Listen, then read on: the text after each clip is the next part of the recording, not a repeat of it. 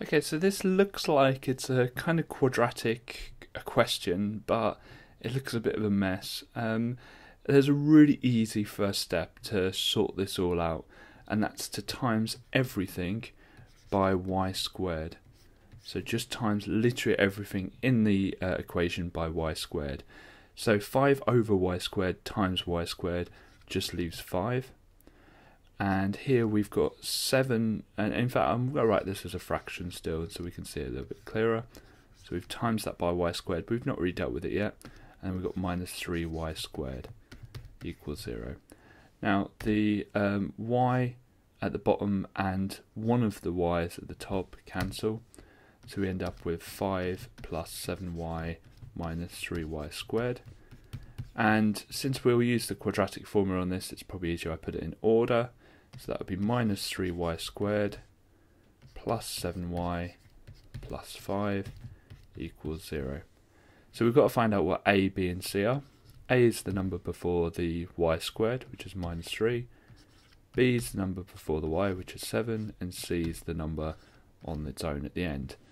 Then we're going to use the quadratic formula, okay, which is x equals minus b plus minus square root of b squared minus 4ac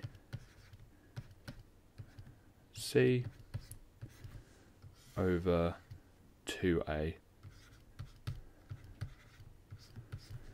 Okay, so I'm just going to type that all into my calculator. It's a lot easier doing this than going through. I'm going to do plus first, and then I'm going to go back and change that. So minus brackets 4 times minus 3 times 5, close brackets over 2 times minus 3.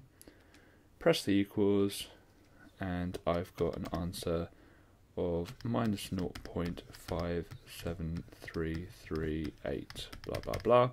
To 2 decimal places, that's minus 0.57. I'm going to go back on my calculator and change that plus to a minus.